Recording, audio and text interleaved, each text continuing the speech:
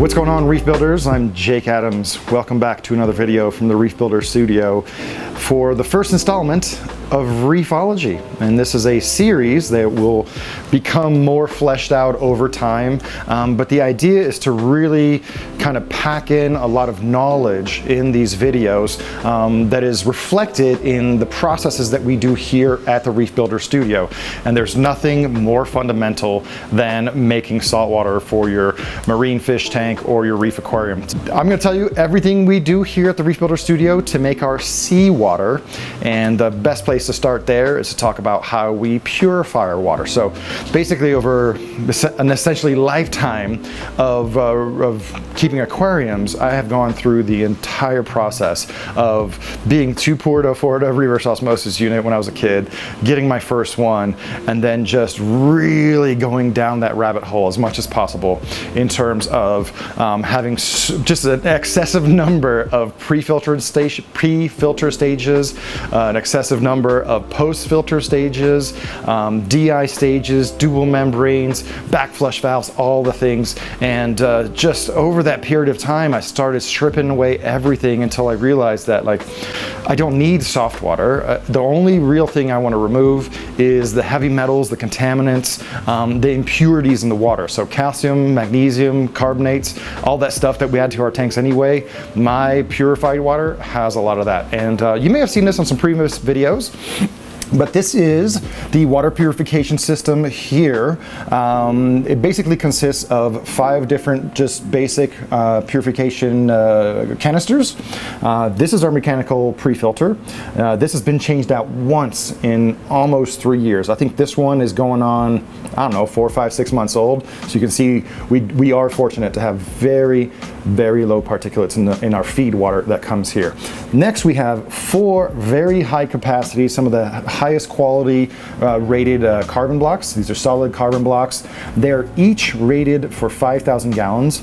So technically I could make 20,000 gallons total with these blocks, but just in an effort to be safe, I really like having the multi-pass method of canisters instead of having a really large one that I have to get special canisters for, special carbon for, or refill myself. So these cost $50 for a set of 4.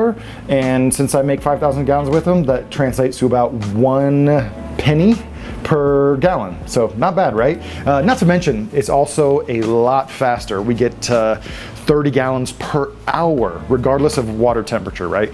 It's not practical to mentally keep track or tabulate how much water we make. So one of the first gadgets that we employ here is I think it's a hydrologic flow master. Basically, this is just an inline flow meter that calculates how much water flows through. You just press the button, it gives you a number. So right now we're at 6,138 liters. It's in liters, I don't know. I changed it to gallons, but it changed back for some reason, maybe got reset. So when it hits 5,000 gallons, we just go ahead and replace all the carbon blocks all at once, and we have 5,000 gallons of water for about 50 bucks. All that water goes into my precious vats. You guys might remember it's been probably a little less than 2 years since we set up the water mixing station. So this is 2 210 gallon vats, and I especially chose these because one, they have a small footprint, so they don't take up nearly as much space in the studio, and they can go vertical. Also, having a little bit more of a vertically endowed container makes it a lot easier to gauge how much water is in there, right? So if you have a big squat 200 gallon tank, 1 inch is going to be a lot more water in that vat than it would be in these vats. So just like our RO unit, the water purification system is routes through. There's a float valve here on the back, and it has the same auto shut-off valve that you would have on RO unit. So when that float valve gets high and creates some back pressure, the valve basically closes and shuts off all the water going through the water purification. And so yeah, it's a 210 gallon vat, but with any of these vats, you don't fill them all the way. So I think this stops right at about 180 gallons. This vat right here is purely for the fresh water.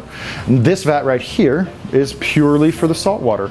And you'll see we kind of have a nice little fancy plumbing system, which I have seen has inspired some other aquarists on YouTube to create some of their own, because I didn't want a bunch of pumps all over the place. So the heart of this particular mixing station is a Vectra M2 by Ecotech Marine, and it can pull water from this tank, it can pull water from this tank, but it's primarily used to recirculate water through this particular system. So you can see here we have two controllers for the the Vectra and the Vortec. They're not on right now. I guess I can turn them on. Let's see. So the Vectra basically pulls water from the bottom, puts it up to the top, and then the Vortec is basically like a circulation pump to mix all the water inside. So here's one important note about mixing seawater and almost all your chemicals. You want to do it when it's cold, right? Because there's a lot of things that will precipitate, except for buffer, when the temperature is too high. So you really want to try to aim for lower temperatures to mix your salt. It might take a little bit longer, but you're going to get a lot less precipitation and a lot less just caking inside of your water vats. So speaking of that, one small thing that we do a little bit unique here at the Reef Builder Studio. So there's a filter sock on the other side of this particular tubing right here. It's just an 8-inch filter sock, and that accomplishes two things. One, it's going to fill, before we used really clean salt, we used this sock method to trap a lot of the silt and precipitate and the insolubles so that it didn't grind up in our pump, so it didn't fill the bottom of our vat, so it didn't cake the sides of our container. So it does help to keep it pretty clean, but on the flip side, as it captures the salt crystals right here with water flowing through it, I feel like it does accelerate the mixing of the seawater, which happens really quickly here at the studio. Speaking of salt, this is not a sponsored video for accuracy by Two Little Fishies, but they do sponsor the salt here at the studio.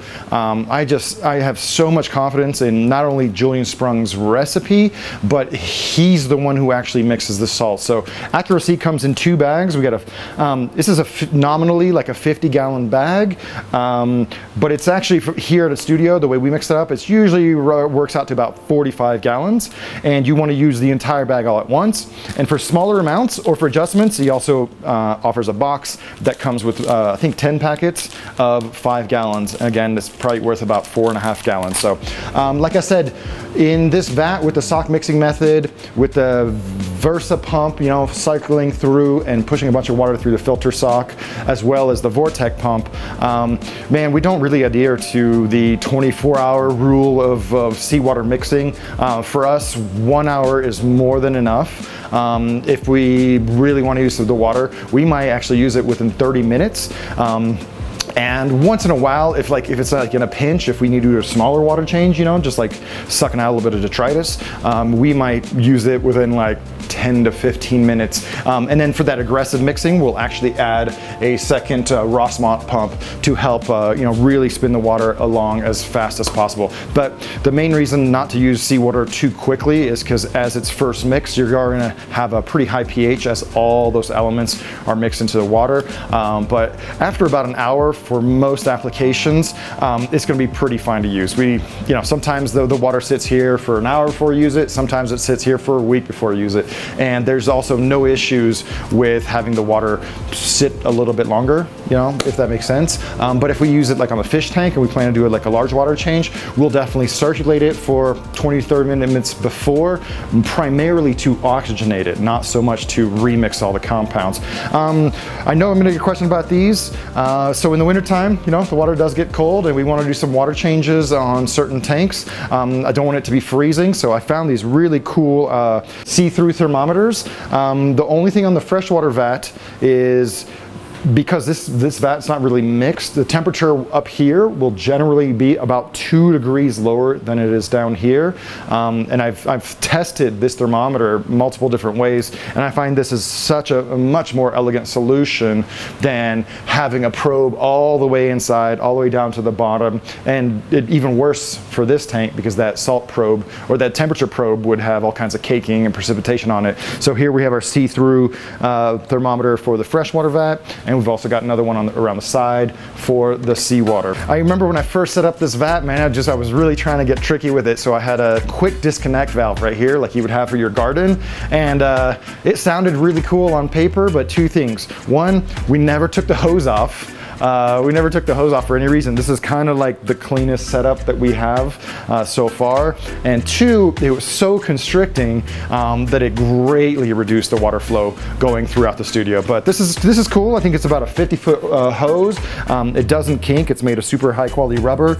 I actually kind of like that it's neon because you know, lots of blue tanks. But yeah, we can just walk this to any tank and fill up a few of the auto top off reservoirs, or you know, general water changes when we're refilling. We just clip this on the side of the tank and turn the pump, turn the valves how they're supposed to go. So a lot of times when I'm talking to reefers, I ask them what their salinity is, and they give me their specific gravity. Now they're very closely associated, but I feel like in a technical hobby like reef aquarium keeping, where aquarists know how to pronounce zooxanthellae, it's not too much to ask for people to give you specific gravity when you ask them for specific gravity or for salinity. So here at the studio, we work exclusively with salinity. There's a lot of common ways to test seawater specific gravity.